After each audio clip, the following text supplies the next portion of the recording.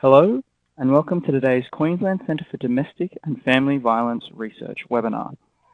Today's topic is When the Internet Becomes a Weapon in DFV, looking into the relationship between sexting, revenge porn, and stalking, presented by Dr. Marika Gugisberg. Without any further ado, I'll hand you over to Marika to begin.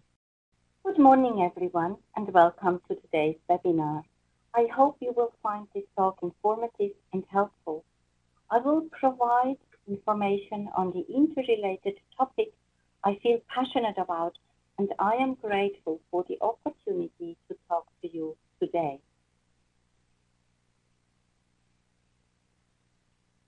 Before we begin, allow me to acknowledge that the topics discussed today are sensitive. There are strongly held views and controversies about it and the importance to discuss in relation to sexting, revenge porn, and stalking, so that we are all better informed about these phenomena. I appreciate the potentially damaging effect of abuse for those who have been harmed. I took this photo some years ago in Switzerland. For me, it shows tranquility and calmness, being able to be confronted by unpleasantness such as cold, icy wind. When I took the photograph, it was winter. The temperature was below freezing. If you look closely, you can see the ice underneath the pretty red bench. This is what I would like to achieve today, that we can discuss issues that need to be addressed calmly but courageously to work towards the goal to make the internet a safer platform for everyone. I am aware that the content of today's presentation may elicit discomfort or even distress. In such an event, please feel free to leave the webinar, and if you would like to talk to someone, contact the National Domestic Violence Helpline 1-800-RESPECT. This is 1-800-737-732, or Lifeline on 13 11 40. These are free support services that are available 24/7. It is my hope that you will not forget the narrative of the women that I have integrated in this presentation today.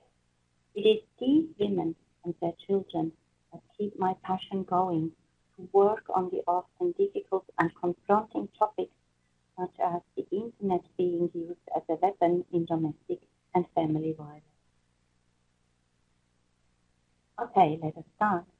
The internet is a part of our daily life. It has become an integral part of us, and I often wonder how I lived and worked without the internet revolution that took hold of humanity. If you have time later on today, may I invite you to reflect on what you use the internet for during a normal working day. When I contemplated this question, I devised a very long list, which included connecting with people privately and professionally, doing research for work, but also looking at recipes.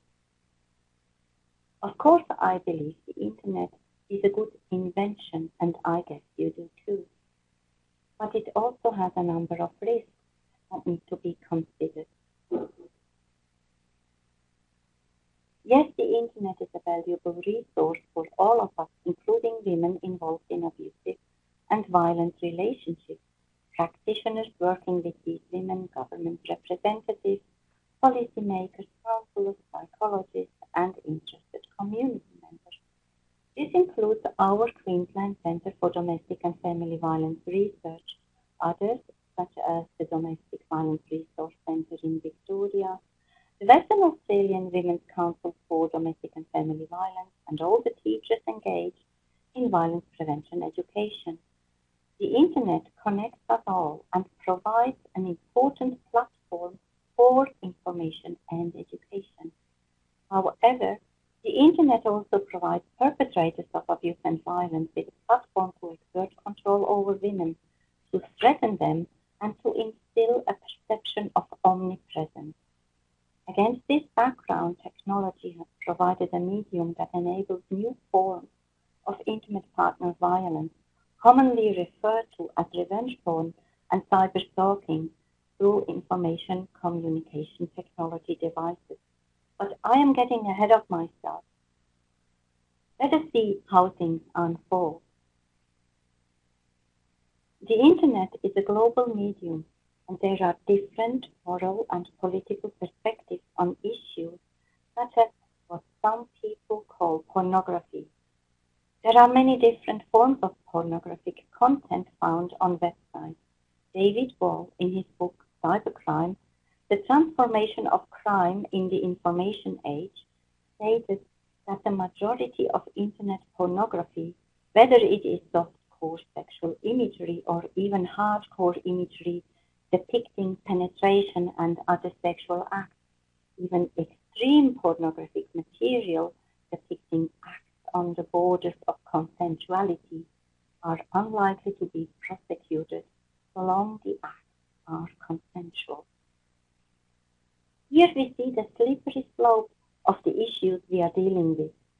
Terms are used that are highly subjective, and there are no universally agreed upon definitions. For example, I get challenged a lot during conferences and asked about my definition of pornography and whether I believe pornography is good or bad. In relation to the quote, note the suggestion that hardcore pornography is when penetration is depicted or other sexual acts, but these are not further specified. Then the author indicated that there is little chance of prosecution for acts that are, quote, on the borders of consensuality, end quote. What does that mean, I wonder? The reason for problems in the area of sexuality and crime is that moral and legal issues overlap. This results in considerations and discussions that are emotionally charged in nature, and questions arise on what exactly should be regulated and how legislative powers should be used. Suddenly the discussion becomes an issue of moral debate.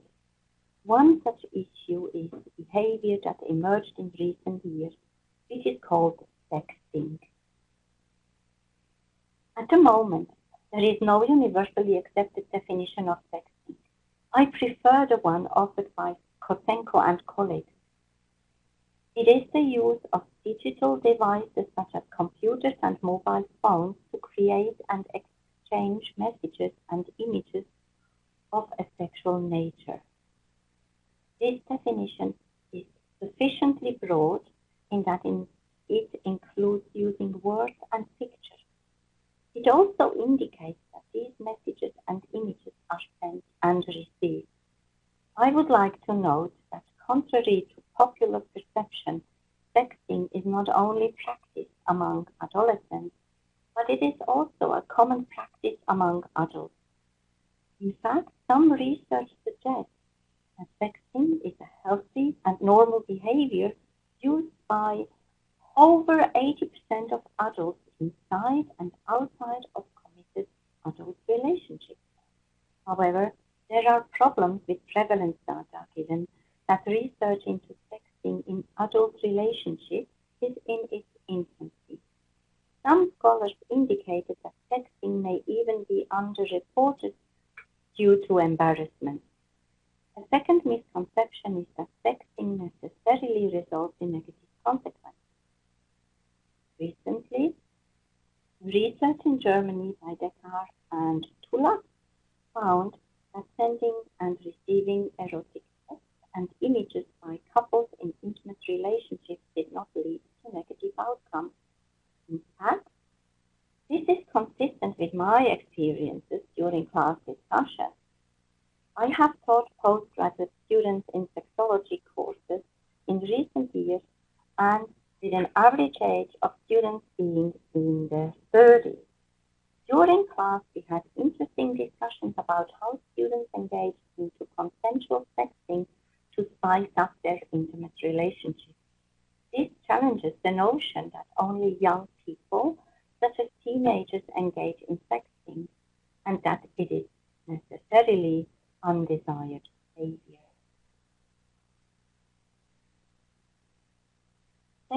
coercion is a term coined by Bruin and colleagues after their study found that there was a relationship between women's experience of coercion and physical and sexual forms of intimate partner violence. Their research indicated that 1 in 5 women engaged in sexting behaviors even though they did not want to do so, either because they felt obligated to give in to demands by their partner or because of actual threats of physical or sexual violence. The researchers argued that sexting coercion was a form of intimate partner violence, with the use of communication technology being an additional weapon, and they suggested that the very presence of sexting coercion may be indicative of a woman being subjected to violence by her current or former intimate partner. Citron and Frank defined revenge porn as the distribution of sexually graphic images of individuals without their consent. This term indicates that the reason for distributing such images or videos is for revenge. Indeed, often these behaviors are related to jilted lovers who are current or ex-partners. They distribute sexually explicit images out of revenge. This is often motivated by a desire to embarrass, humiliate, or blackmail the victim. Of course, they are also uploaded to specific revenge porn websites, called, for example, ex-girlfriend porn, or mainstream porn sites, along with social media sites. There are a range of behaviors and motivations for distributing sexually explicit images without the consent of the person depicted, not only for revenge. This may include recorded sexual assault and images that are obtained from spyware or hidden cameras or stolen from the cloud, and images that have been photoshopped to show a specific person's face with another person's body. This insight led to criticism of the term revenge porn. Was originally generated by the media, so a number of different labels have been offered instead that are used by academics, including non-consensual pornography, involuntary porn, non-consensual sexting. But stating that these images are porn has also received critique in the literature, as this suggestion may be really offensive for victims. To direct focus away from the victim and direct attention to the perpetrators and the perpetrator's behavior, which constitutes abuse and sexual violation of a person, the term image-based sexual abuse has become adopted in the most recent national and international literature.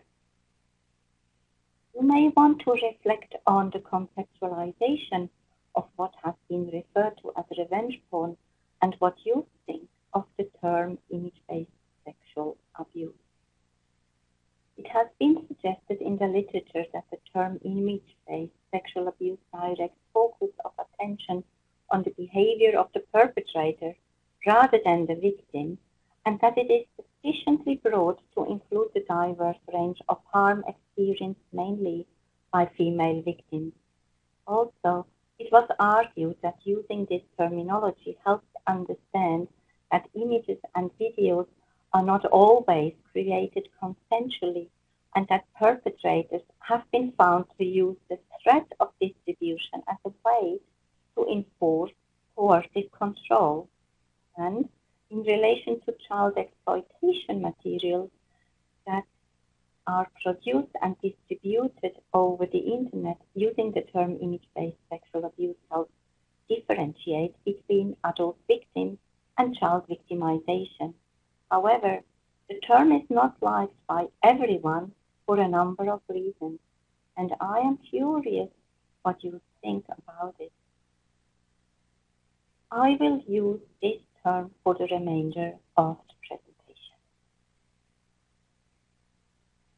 It is important to note that the threat of distributing consensually or even non-consensually obtained images can have severe and long-lasting damaging impacts.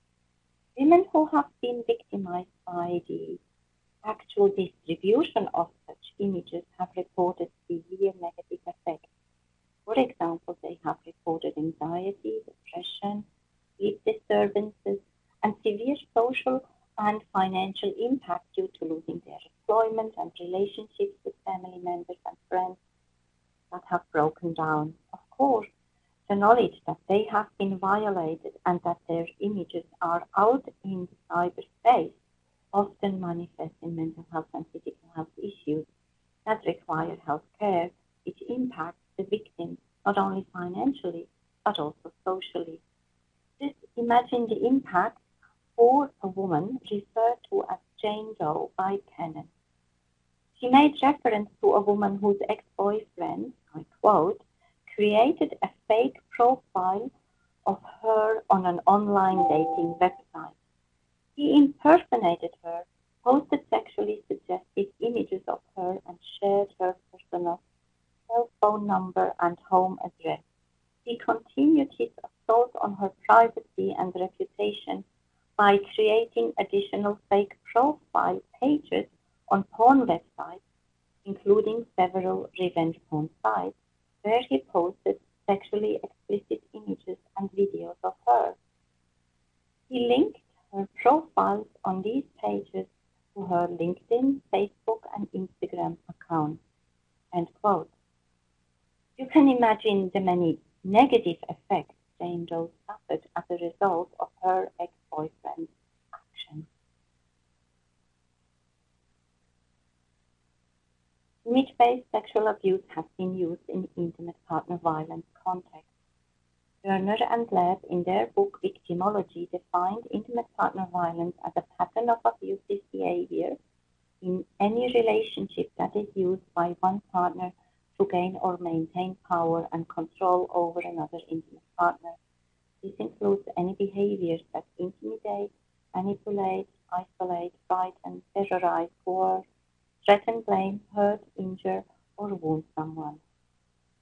You see some example behaviors on the slide here. Importantly, these categories are not mutually exclusive. Usually, women are exposed to several of these behaviors at the same time. Allow me to emphasize here that while intimate partner violence is clearly a gendered issue, this does not mean that it is always the case. I have knowledge of cases where the victim-offender role is reversed, with women being the perpetrators and men being the victims. However, with image-based sexual abuse, it is generally the victimized women who are coerced or forced into producing photographs and participating in videos that are taken by the abusive partner. Professionals working with women and those in family court are acutely aware of this issue. These professionals noted that being coerced or forced into producing intimate images or videos may impact the women's ability to leave an abusive relationship and seek help with the police and other support services. Victim-blaming attitudes seem to exacerbate the many negative impacts for victims of image-based sexual abuse. As with any form of sexual victimization, victims tend to be blamed for all sorts of behaviors, and with sexually explicit images, they may have to put up with claims that it is their fault, given that they've taken the pictures themselves or agreed to have them taken by another person. You can see how sexting and image-based sexual abuse are related. Do you think people should be blamed for their sexting behaviors? For example, being careless, not knowing or considering that pictures and videos can be used in a way that was not intended. In addition, victims have been found to be at risk of stalking because their personal contact details are often revealed. Let me share this quote with you by Laurie. As wonderful as it is for individuals to share their daily lives online with friends and family, Internet users who are victims of domestic violence may be vulnerable to further abuse or may experience harassment or stalking through these social networking mediums. Stalking as one form of intimate partner violence has started to be recognized in the literature in recent years. Stalking by an intimate partner includes behaviors such as making harassing phone calls, sending letters, text messages on a mobile phone and emails, and or physically following the victim and, of course, cyberstalking. Research found that stalking significantly increases physical forms of intimate partner violence, including sexual assault, and a positive relationship has been found in the literature between stalking and femicide, which is the murder of a female intimate partner. It is not surprising that women subjected to stalking experience more severe mental health problems as a result of fear when compared to those who were not subjected to stalking. The key features of stalking behavior are that they elicit fear, extreme emotional distress, and a sense of being unsafe. Of course, the Internet is a welcome tool for stalkers. Turner and Glass indicated, quote, as far as intimate partner violence goes, stalking often takes place once the victim has decided to end the cycle of violence. Once the woman is determined to abandon the abusive relationship, the male may resort to stalking activity or threats in an effort to thwart her escape and re-establish control over the victim. End quote. There are a number of myths about stalking and stalkers. Here are the top 3. First, ex-partner stalkers are less dangerous than stranger stalkers. As a matter of fact, it is quite the opposite. The most dangerous stalker is by far the one who is stalking his current or ex-partner. A second myth is stalking is a form of flattery. Let me tell you that there is nothing romantic about stalking. It is a serious crime and should always be taken seriously. And the third stalking myth is that an ignored stalker will give up and go away. If it only were as easy as ignoring a stalker. The stalker has an agenda, exerting power and control, putting the victim in fear, and creating the perception of omnipresence. A number of typologies have been developed in recent years to better understand stalking and its effects on victims. As with the definition of stalking, there is no universally accepted typology in the literature. However, what researchers agree upon is that partner stalking is not only the most frequent form, but the most dangerous as well. Let me briefly introduce you to this subtype of stalking. Partner stalking has been found to be motivated by anger, which is linked to the history of the past intimate relationship. The stalker is usually hostile, wanting to re-establish control after a relationship breakup. Stalking behaviors are characterized by high levels of verbal threats, physical violence, including sexual violence, and property damage. Partner stalking in the context of intimate partner violence has been identified as a chronic problem. Type 2. Love obsessional. In contrast, love obsessional stalking situations are those in which the stalker and stalking object, the victim, have no prior relationship. These stalkers are the type that victimize celebrities known as prototypical obsessed fans. While this type of stalking receives wide public attention, obsessional love stalking is actually less likely to result in violence against the stalking victims. And type 3, erotomanic stalking, takes place when the stalker delusionally believes that the stalking victim is also in love with them. This class of stalkers is the rarest within the classification system, but it is familiar to many clinicians because it overlaps with diagnosis of delusional disorder. A unique characteristic of this group is that the majority of stalkers are females, often young women, whose victims are classically men of higher socioeconomic status. These typologies offer some insight, making it clear that partner stalking is the most common and most dangerous form of stalking. It is important to understand that each case is very unique. Let me provide you with an example from my research and give women a voice. Listen to the report of Kelly, for example. She said, "I remember when we were separated for 6 months, he used to follow me everywhere. He knew everything, where I went shopping, the car and registration number. It was just so frightening to see him follow me everywhere. He would just appear everywhere." And Laura, of course this is also a pseudonym, said, "He came to my workplace, secretly watching me.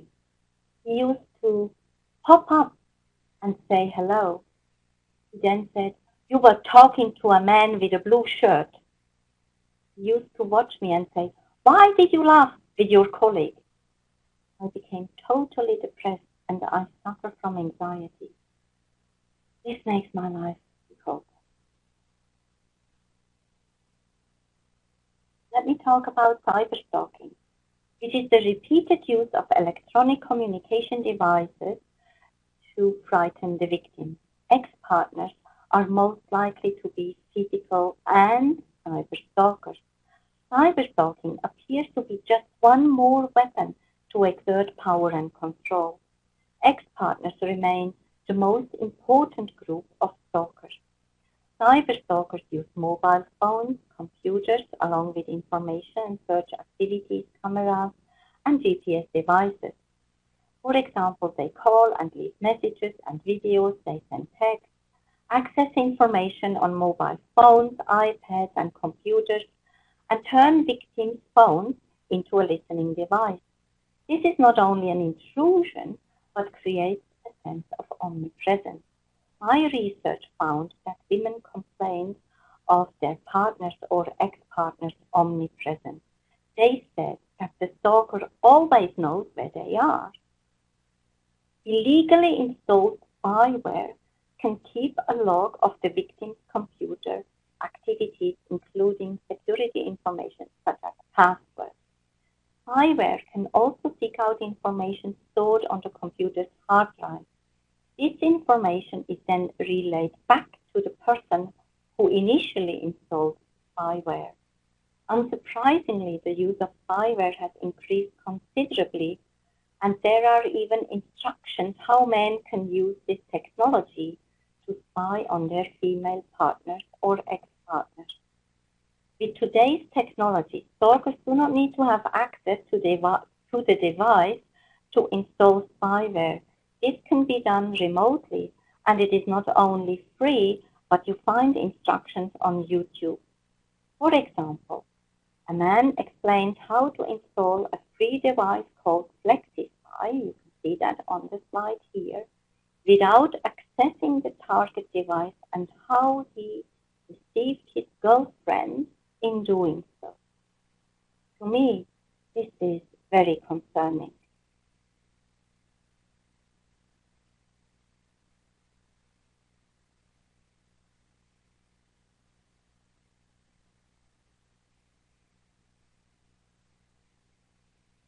There are many consequences of stalking.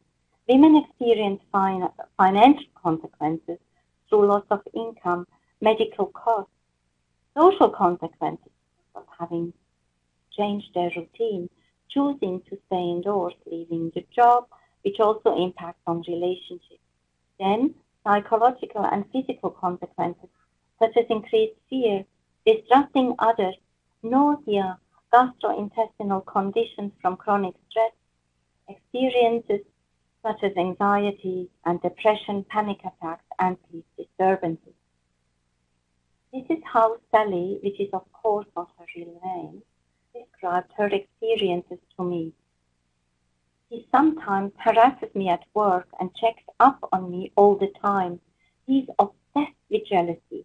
He rings me in my office sometimes 10 times one day. That can drive me crazy. I am still working, but not for long anymore. I wouldn't be able to cope with this. I think it's just harassment out of jealousy. It is not only the stalking that frightens me. I got to the stage where when people ring to ask me out, I'm not going. Of course, people stopped ringing me. I lost a lot of friends. He is using the kids to check up on me. I think part of this is probably his revenge because I made a step to actually start and leaving him. He has caused me so much heartache. He has caused me so many tears. He has just caused me so much pain. As Sally's example shows, victims of stalking often feel unsafe in their own home, and this contributes to significant distress.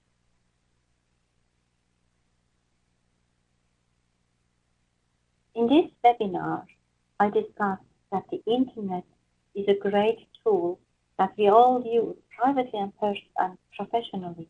Recent research suggests that sexting is a practice also used by adults, not only teens.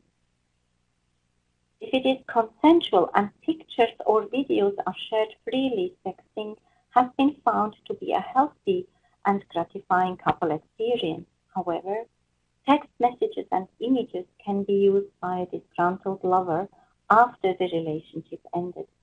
Image-based sexual abuse is always a risk, even if no prior abuse or violence was experienced.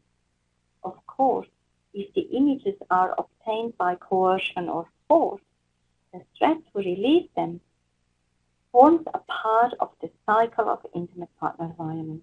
Physical and cyber stalking have been found to be one form of intimate partner violence. As I discussed, the Internet provides perpetrators of domestic and family violence with a platform to exert control over women, to threaten them, and to instill a perception of omnipresence. Against this background, technology provides a medium that enables new forms of intimate partner violence through information communication technology devices. In terms of future directions, some suggestions have been made. They include advice such as women should stay offline, adopt a male persona online, or not engage in sexting behaviors. Of course, this is not helpful and reinforces victim-blaming attitudes. It is clear, not all men are violent, but I sincerely believe that all men and boys have a positive part to play to help stop violence against women, and we as professionals, parents, and community members are addressed equally. Men have been recognized as an important part of social change, including sexual practices and behaviors towards women and girls. Prevention strategies can have many forms, including public education, using the technology such as this webinar. Knowledge and understanding of how technology is used can challenge attitudes that are supportive of violence against women and ensure that victim blaming is minimized. Using that technology, messages such as making women's safety a man's issue can call out for perpetrators to take responsibility. Furthermore, the Internet is a great tool to create the cultural change that is needed to provide assistance for victims and prevent abuse and violence from occurring in the first place. It is a tool that unites those who work relentlessly to create the cultural and social changes that are needed. See, for example, men who join the global movement #Stand Up for White Ribbon. These men pledge their support through raising awareness and education, as well as through role modeling and stepping in when needed. Working together in the online space, practitioners, policymakers, law enforcement professionals, women's and men's organizations, teachers, and interested community members will eventually lead to positive change for all members of society. This is my hope. Thank you for participating in today's webinar.